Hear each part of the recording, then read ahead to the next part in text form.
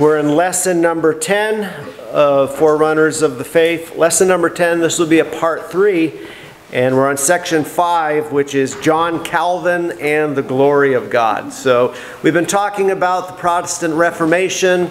We focused mainly on Martin Luther, who is the one who, you might say, started the Reformation.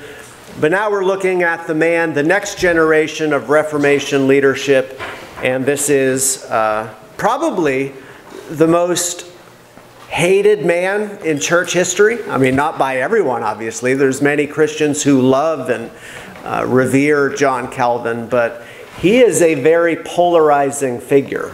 So, John Calvin and the Glory of God, section number 5. You found it? Yes. Okay. It says, Calvin was born in France in 1509. He was 25 years younger than Luther.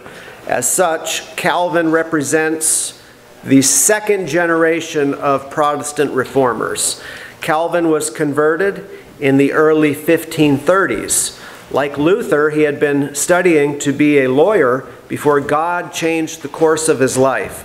When persecution against Protestants erupted in France, Calvin fled to Switzerland. In Basel, he penned his first edition of the Institutes of the Christian Religion. It was published in 1536. Now, who has read, I'm not going to ask who's read Calvin's Institutes, because it's very rare to find someone who's read the whole thing. Who has read at least a little bit? You? You've read some? Okay. Who has at least heard of Calvin's Institutes? Raise your hand.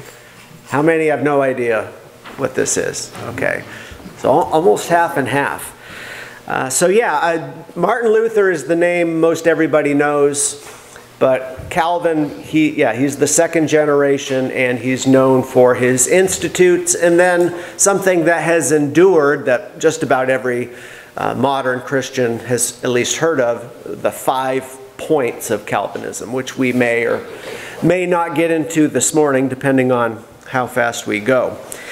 So the Institutes were published in 1536. Later that same year, he was planning to travel to Strasbourg, and his journey took him through Geneva, where another reformer named William Farel, which he lived from 1489 to 1565, he convinced Calvin to stay and help lead the Protestant church in Geneva.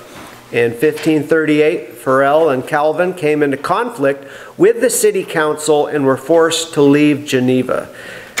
Calvin traveled to Strasbourg, where he got married and published his first commentary on the book of Romans in his second edition of the Institutes. This is a pretty well-known fact. Calvin wrote, I believe he wrote books and commentaries on every book of the New Testament except for one. Who knows what was the one book he did not write a commentary for? Revelation, right. Yeah, we talked about this on Wednesday night, going through the book of Revelation, how it's a book that, some churches just ignore it.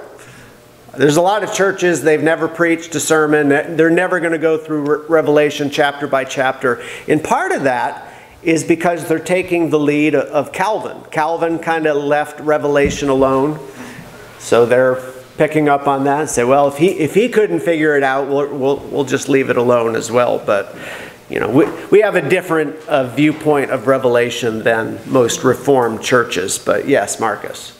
John MacArthur doesn't ignore Revelation, does he? That's true. John MacArthur is considered a Calvinist, but he's also dispensational. So MacArthur often has gone through Revelation. So yes, Aaron. Okay, yeah, dispensationalism really wasn't, I don't want to say it wasn't a thing, but that viewpoint was a tiny, tiny minority compared to Calvin. John Calvin started out like Martin Luther. He was Roman Catholic. That's how he grew up. And a lot of the reformers, I would say one problem with some of the reformers is they held on to a lot of the Catholic doctrine, like infant baptism and that Roman Catholic view of the end times. So, yeah, Calvin is considered Reformed. So the Reformed churches follow Calvin. Dispensational churches, more the Baptist churches, that's more in the line we're in. Yeah.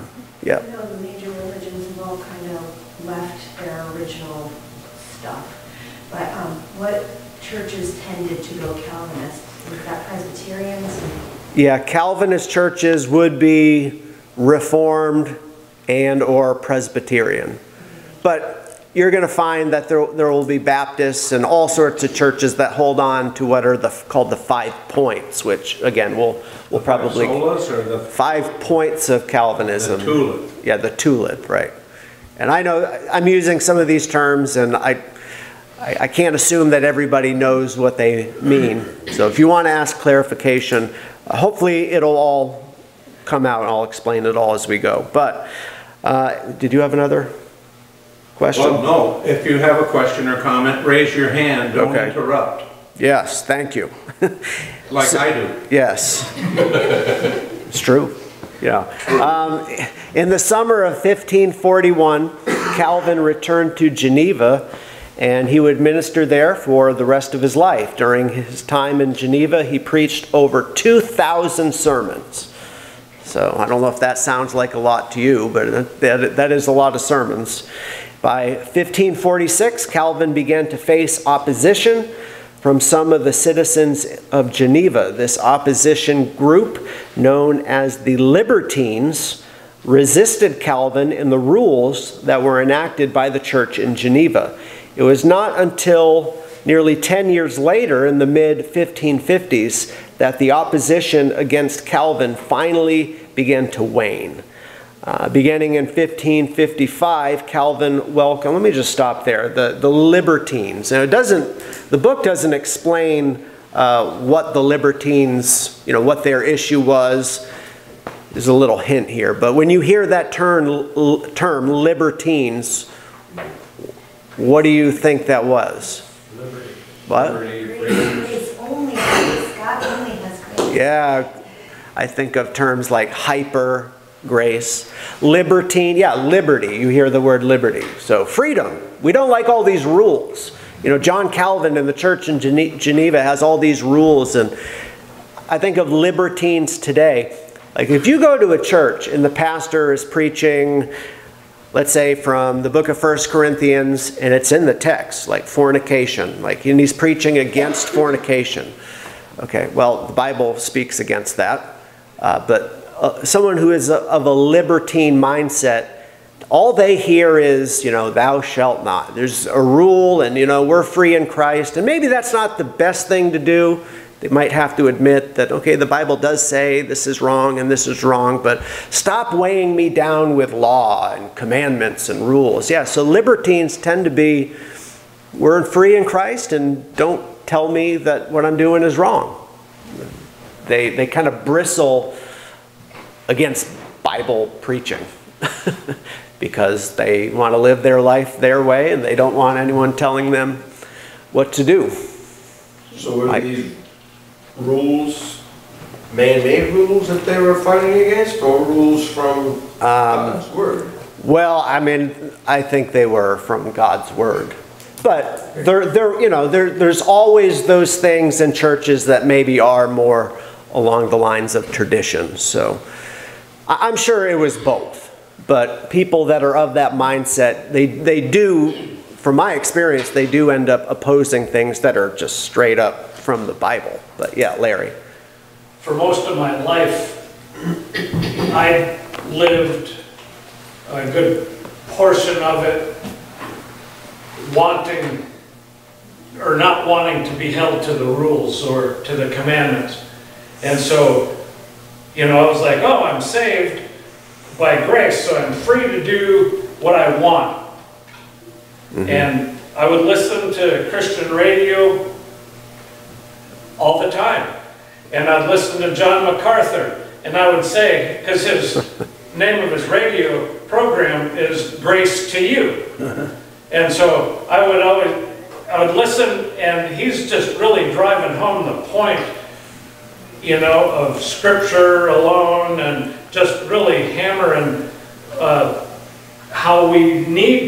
obedient. Right. And I was like, that doesn't sound like grace to me. Yeah. And, but looking back on it, I was using God's grace as a license for me to sin. Right. And thinking, oh, all I got to do is 1 John 1:9. I'll confess. And so I did every night. I would confess, but there was never any repentance. Yeah. Yeah.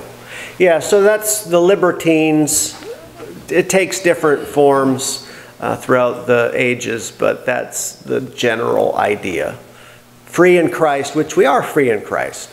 But what is that? How do you define that? That's the kind of the sticking point. Did you have something, Aaron? I just wondered, did they call themselves libertines? Or Yeah. were they called libertines? I'm sure they were probably called that. Because if they chose that name, that says quite a bit about them. I mean, that literature from that day and age, libertines referred to drunkards and people that were free with women, and Right. usually a man was a libertine, so, you know. Right. Just in books, so I was just curious. Yeah, I was listening to a radio program where the pastor was talking about Jimmy Swaggart back in, what was that, the 70s, 80s. You know, he got caught with a prostitute, I believe, and he had that tearful apology on TV. And I think a lot of people wanted to give him the benefit of the doubt that he was sorry, and they forgave him, and he did end up continuing in ministry later on, which, you know, you can argue was good or not good, but apparently it happened again, or there was another affair or something. And when he was asked the second time or the third time he got caught, his response was, well, that's none of your business.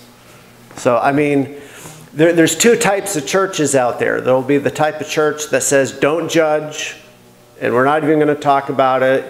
He's under grace, just, okay, it's not good, but we're not going to really preach against that. And then there's other churches that's wrong, and we need to have standards, and we're going to preach what the Bible says, and that's a serious sin, and he needs to step down. So most churches are going to fall on one side or the other, the libertine side, or what I would just call the biblical side. Yeah. We always have to look at, instead of me looking at him and saying, wow, that's really bad, I need to look at myself and say, how am I using grace, or how, you know, so I have to, I can't compare myself to him. Yeah. I have to compare myself to Christ, which I'll never match. Right. But he's our example. Right.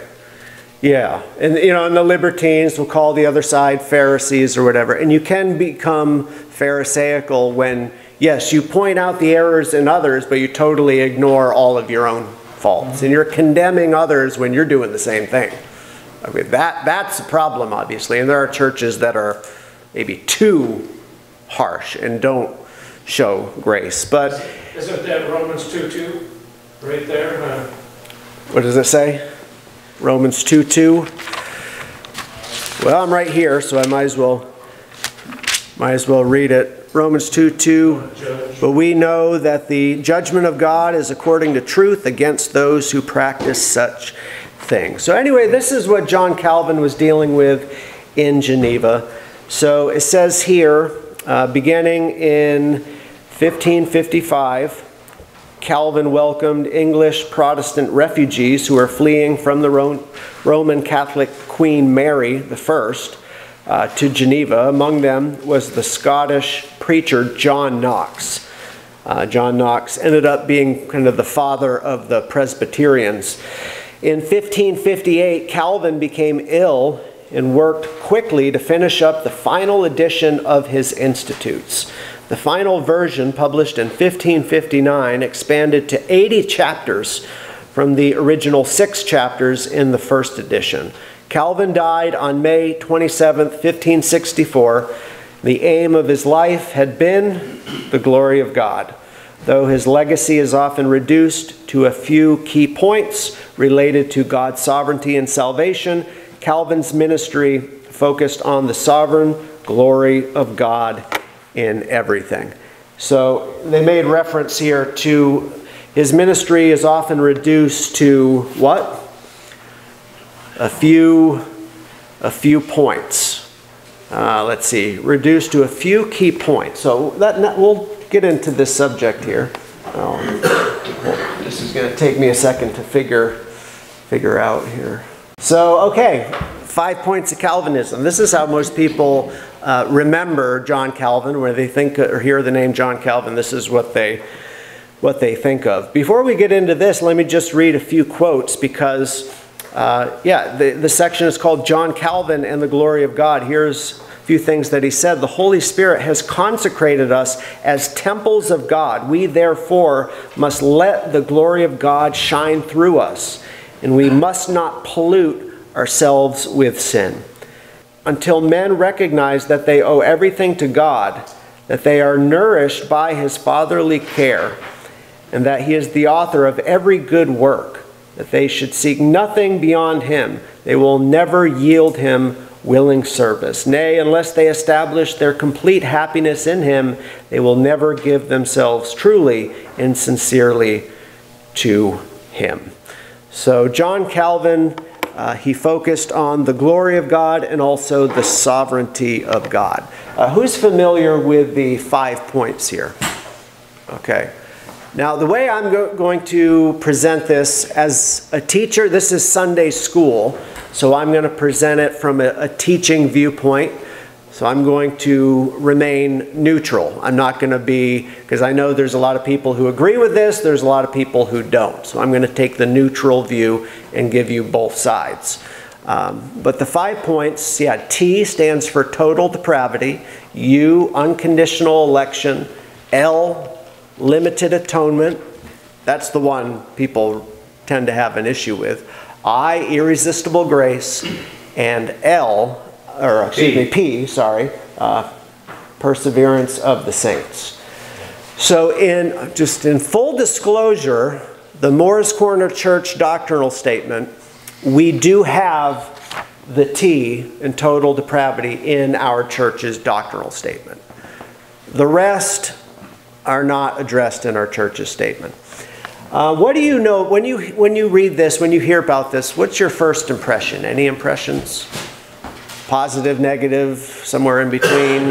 What do you think, Aaron? It kind of follows the, I don't know which we have it, but the way to lead somebody to Christ. You remember the fact that we are born with total depravity. We have unconditional love from God. We have to accept his atonement for ourselves, and that grace forgives us of our sins, and we are to persevere in it just reminds me of that. Okay. Marcus? Nolo contendere. Okay. I don't speak Spanish, so I think I know what you're saying. But so T, total depravity, this is often misunderstood. Sometimes it's called total inability. This is the idea that mankind does not have the ability within himself to submit himself to God. A person is dead in trespasses and sins. That's what Ephesians 2:1 says. And because you are dead, you are unable to produce spiritual life in yourself. You have to be born again by the Spirit of God. So total depravity says you cannot come to God on your own. You need God's grace and his regenerating work of the Holy Spirit. That's opposed to people who believe that mankind, yes, we're sinful, but we still have some goodness within us to be able to choose Christ. But the Calvinist, or at least the person who believes in total depravity, says, no, you have no goodness. And you are dead in trespasses, and so you cannot believe without God intervening. I mean, that's the idea. Any verses for total depravity? I mean, I think of Jeremiah, was it 17:9? The heart is deceitful above all things and desperately wicked. Who can know it? So some people say, just follow your heart. Well, that's not good advice. Some people don't. I mean, it depends on your heart. If you're born again and you love God, following your heart and following Jesus might line up. but natural man, not so. So anyways, that's total depravity. And you know, some people would say that, well, even John Calvin didn't believe in this stuff. Well, I think he probably did, but Calvin himself did not come up with this. This was sort of a summarization of his teachings. Next, unconditional election. Let's turn to a few verses here. Ephesians chapter 1. I remember growing up, I never heard of the doctrine of election. The whole concept of election was completely foreign to me. I was probably 26 years old. I was listening to WLPV Christian radio, and this guy I'd never heard of, R.C. Sproul, came on the air, and he was talking about the doctrine of election. And I'm like, what is this? I've been going to church more or less my whole life. I've never heard about this. And it was a real eye-opener. But if you actually look, the Bible does talk about God choosing, because elect means what? If something is elect, it's chosen. Right? We have elections in this country. No comments, okay? But we have elections where people choose whatever, the governor, the president. Ephesians 1. We'll just start in verse 1. Paul, an apostle of Jesus Christ, by the will of God, to the saints who are in Ephesus and faithful in Christ Jesus, grace to you and peace from God our Father and the Lord Jesus Christ. Blessed be the God and Father of our Lord Jesus Christ, who has blessed us with every spiritual blessing in the heavenly places in Christ, just as he chose us in him before the foundation of the world, that we should be holy and without blame before him in love, having predestined us to adoption as sons by Jesus Christ, to himself, according to the good pleasure of his will. So in verse 4, you see that he, God, has chose us. And Paul's writing to believers, and he says, God has chosen you from when? Foundation. The foundation of the world. So before the foundation. Right, you're right.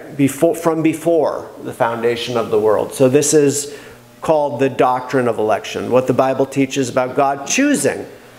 And you can see it in the name, God's choice, according to these 5 points. God's choice is unconditional, meaning he didn't make that choice based on anything to do with you.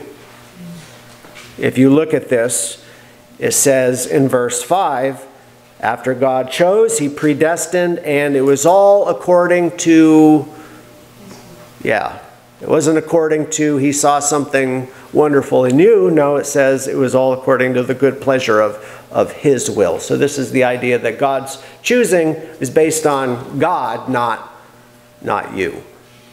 Okay, what's the argument against that? Well, contendere. I mean, some are elect, some aren't. yeah. I don't wish to debate. Some people would say that yes, God does choose. It's in the Bible. You can't really get around that. But they would say that, no, it is conditional. So the other side would say God's choosing is conditional based on his foreknowledge, which in Romans chapter, let's go to Romans 8.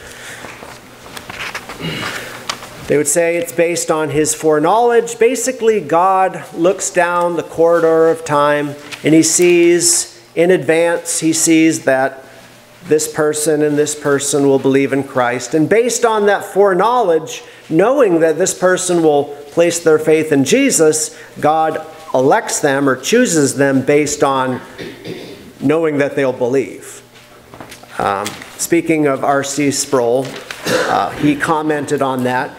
And he said that is, according to him, who he is a Calvinist, he said that's not an explanation of election. He said that's a fundamental denial of election. But again, that's the disagreement that people have. Romans chapter 8, I told you to turn to. Let's look at verses 28 through 30. Verse 28. All things work together for good. Amen. It's my favorite verse, I think, in all of the Bible. Yeah, go ahead and quote it for us. Oh, yes. All things work together for good to them that believe. To them that love God. See, we put them on the spot. And then Yeah. I'll just read it. And we know that all things work together for good to those who love God and to those who are the called according to his purpose. For whom he foreknew, he also predestined to be conformed to the image of his Son, that he might be the firstborn among many brethren. So the idea is that God foreknew his people, and because he knew you would believe in Christ, that's why he chose you. So anyways, that's the difference between unconditional election, God chooses based on his will, nothing to do with you, or God chooses you based on what he knows about you. So you can be a good Christian on both sides. You know, I think here's where I take issue when people start throwing the term heresy around for this subject. I don't think that's called for.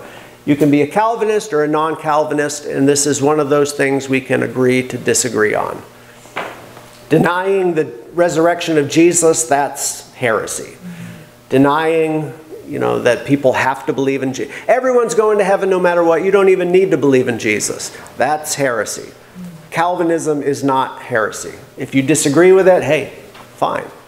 Or if you accept it, fine. But it's one of those things that Christians, we can still get along and have a different viewpoint. Larry. Doesn't it, if God were to look down the corridor of time and see what I was going to do and chose because of that, doesn't it still, that's about me then, not God? So it's about my work, I mean, not God's. That's one of the arguments. Yeah, I don't personally think it really helps explain. It makes sense in some ways, but then it creates other questions. Yeah. Yes, and a question, not a comment. Okay. What is the difference between false teaching and heresy, or, I mean, heresy, well, I'm starting to answer the question. You understand? Makes it easier for me if I'm you trying answer to it. phrase the question correctly. Does heresy, does that stand in a category of its own other than, well, obviously other than differences of opinion? I think it stands in a category Is it all the its same own. as false teaching? It can be, the two can be used as synonyms, Okay. but not always. There are some people that I might feel comfortable calling them false teachers, but I would not want to call them. Heretic is like, that's like the final, that's the end of the road. That's like, so heresy, the best way to define heresy is it's a teaching that fundamentally denies or corrupts something to do with the person and work of Christ, or the person of God, the nature of God. So denying the resurrection is heresy. Some of these woke pastors that are preaching critical race theory, and they're saying that there is one guy, former president of the Southern Baptist Convention, his church was too white. He wanted to get the numbers up, and he's preaching all this racial stuff, and we got to get 25% of the people in our churches to be minorities. And I mean, if this was swapped around, it would be considered racism, right? So anyways, if you're preaching critical race theory, I would say that's false teaching. I think that pastor engages in false teaching with that stuff, the woke stuff. I'm reluctant to call it heresy, though. I mean, maybe it is, but heresy is like the worst, and it's clearly denying the gospel. If someone's a heretic, they're not saved. The false person engaging in false teaching, they might be saved, but I mean, they just need to be rebuked. So I think there is a difference. Yeah. When I have my hand up, it's because I have a word that, so I can remember when it's my turn to speak. The word is deconstruction. Yep. My question is, please comment briefly then on deconstruction. Deconstruction, it is what it sounds like if you're deconstructing something. Let's say you have your faith, You believe in Jesus. He died on the cross for my sins. He rose again. I'm a Christian. You have your faith, and then you're starting to deconstruct it. Well, I don't believe Jesus. I don't believe this anymore. I don't believe what Jesus said here. I don't believe this, and you're just sort of dismantling your faith until you have nothing left. So deconstruction is when a person falls away from the faith. Sometimes they will then call themselves an atheist. Sometimes they still say, well, I'm still a Christian, I just don't believe that stuff. And it's like, what, Christianity? Like, but that's what, it's another word for apostasy. Aaron. The danger of the term deconstruction is it sounds like a really good thing. I mean, to take apart your faith and look at it and examine it closely. Why do I believe these things? What is it about this that is to really examine why? Because, I mean, the problem is that a lot of people in the church came to Christ as young children, and they just went along with it because it's what they were taught. And so looking at why you personally believe it is a really good thing. It's when you look at it to say, okay, well, what parts that I were taught from the Bible are wrong, that's when you fall into apostasy. But it's very deceptive, and that's the danger of the lie is, this word deconstruction sounds like such a good idea. Yeah, well, it doesn't sound good to me, but I don't... Well, no, just the act of examining your faith. Yeah, if that's how you're phrasing it, if that's how you're defining it. Deconstruction means in a lot of different disciplines. Yeah. Like if you're deconstructing your business, you're examining why do we do the practice that we do, and so they look at that and so people are deceived by it thinking it's that kind of a good thing, and then realize they're falling into a cult. Right. Yeah. Obviously, if you are brought up being taught things that are wrong, you would want to examine those things and leave it behind. But the deconstruction Marcus is talking about that we've been dealing with recently is different. I mean, they're just dropping the fundamentals of the faith is what they're, yeah.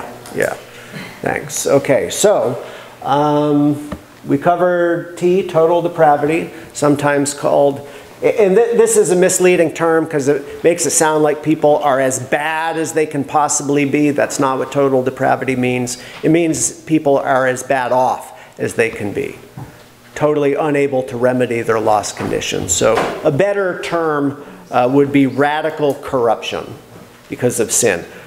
Unconditional election, sometimes it's called sovereign election, but it's the difference people have between God choosing for his own purposes or based on what he sees from man. We'll just skip limited atonement and come back to that, okay? The argument would be logically, if you believe this, then you should believe this. And if you believe this and this, then you would logically have to believe it is a system that is, the strength of it is its logic. So if you accept the first point, logically you would have to accept the rest. But again, not everyone agrees with that. I agree with that. Irresistible grace. That is another misnomer because it sounds like people cannot resist the grace of God. In reality, people are resisting God's grace all the time, everywhere. Matter of fact, I think Stephen, before he was stoned, preaching to the Jewish leaders, he said, you always resist the Holy Spirit. I mean, you're resisting the grace of God. So basically, a better term for that would be the effectual call. Irresistible grace is the idea that if God wants to save somebody, he can save them. So if God chooses someone from the foundation of the world at a point in time, the Holy Spirit will regenerate their dead spirit and they will come to faith because God can save whoever he wants. And this is the main difference between Calvinism and non-Calvinists. It all boils down to this. Why are you saved? Why are you saved? Are you saved because Jesus saved you, God reached down, he saved you, or are you saved because you believed? Which is it? Are you saved because you believed, or are you saved because God saved you? Which is it? People say, well, it's not either or, it's both. It's a cooperative effort. God did his part, and I did my part. That's the free, we're talking about free will, right? Oh, But that's the free will position. God did his part, I did my part. It's like you're drowning in the sea and God throws the life preserver and you grabbed onto it and that's how you are saved. The Calvinist position is God dives in the water and drags you onto the boat and saves your life. So again, two different viewpoints, Marcus. You like R.C. Sproul, you like John Calvin, do you like... John MacArthur. What did I say, John Calvin. Well, you like John Calvin too, don't you? Be honest with you, I've never, honestly, I have read very little of John Calvin, so. Oh, okay. Do you like Erwin Lutzer? Yeah. He has an excellent book that doesn't necessarily, and Larry can, I think he's more familiar with the book than I am. It's one of those that I want to read called Doctrines That Divide. Well, this is one of them. This is a doctrine that divides. Yeah. But that's why I say you can take either side. You can be a member in good standing of Morris Corner Church and be a Calvinist. You can be a member in good standing and not be a Calvinist. What we don't want to do is start, fighting and be at each other's throat over it. That's what we don't want. Yeah. Comment now. I've noticed that, and I'm glad that you have. You used to, you say it was Calvinism versus Arminianism. And of course, Arminianism has things I disagree with, and so non-Calvinist. Well, I guess I'm a non-Calvinist and a non-Arminianist. Okay. So I guess I'm non-both. Yeah, let's turn to 1 Corinthians chapter 15, but that would be the other side. Right? There's Calvinism, stressing the sovereignty of God. God does all the work in salvation, named after John Calvin. The other side is more free will. That's named after Jacob Arminius. So man does his part in believing, and you believe because you have the ability to believe. So these are two opposite systems. And again, logically, I would think people would fit into one of the other, but there's a lot of people say, hey, I don't want this label, I don't want this label, I don't fall into either camp. I tend to think people do, but that's just my opinion. I'm not going to fight about it, but yeah, obviously some people don't like labels, and I think we need to respect people, and if they don't want to be called by a certain label, that's fine. But I like Christian. Christian is good. And that's why I get angry at heretics that say, oh, I'm just here because I want Christian fellowship. Well, you can't be a heretic and have fellowship any more than light and darkness. That's true. That's true. Okay, so irresistible grace, we talked about that. Now P, perseverance of the saints.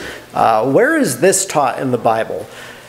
I'm just going to say I've been on record, and I'll sink or swim on this. I believe in total depravity, and I've preached on that, and I believe in perseverance of the saints, and I've preached on that. In between, I intentionally, for reasons that I keep to myself, I tend to want to just remain more neutral on these, although I do have an opinion. But again, I'm trying to present this in a neutral way. But I do believe in the perseverance of the saints. I strongly believe in that. So why? 2 Corinthians 5:17. Yep, that's a good one. But we're going to read 1 Corinthians 15, starting in verse 1. Moreover, brethren, I declare to you the gospel which I preached to you, which also you received, and in which you stand, by which also you are saved, if you hold fast that word which I preached to you, unless you believed in vain. For I delivered to you, first of all, that which I also received, that Christ died for our sins according to the Scriptures, and that he was buried, and he rose again the third day according to the Scriptures. So this is the clearest definition of the gospel anywhere in the Bible. The gospel is Jesus died and rose again according to the Word of God.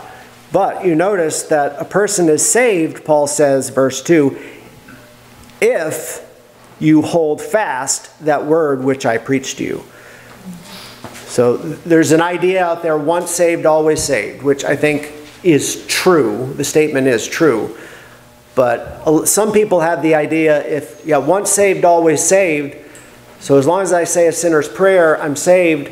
And if I end up an atheist when I'm 60 years old, I'm still saved. No, if you're an atheist, you're not saved. If you fall away from the faith, you're not saved. This is the idea that a true believer will keep the faith. A true believer in Christ will persevere. Now, the word persevere makes it sound like you're the one who's doing it because of your determination, because of your strength. It's not really because of you, though, right? John chapter 10, Jesus, he holds us. God holds us in his hand, right? So it's better to call it, I think, the preservation of the saints, that God preserves us. But it's basically the idea of eternal security, that a true believer will never lose their salvation, but the mark of the true believer is they keep the faith. So, yes, if someone ends up denying Christ at the end of their life, it's just evidence they were never truly regenerate to begin with. And that's the point in Arminianism that I believe is false. Yes. That you can lose your salvation. That's right. That's why again, whether you're a Calvinist or not, whether you find that helpful or not, Arminianism, I believe, is absolutely wrong because they believe you can lose your salvation. I don't believe that for 1 second. And we could go back to Romans chapter 8 where Paul stresses the end of the chapter, nothing in all of creation can separate you from the love of God which is in Christ Jesus. Oh, except if you do this or you commit this sin. No. Yes, once a person is saved, they will always be saved.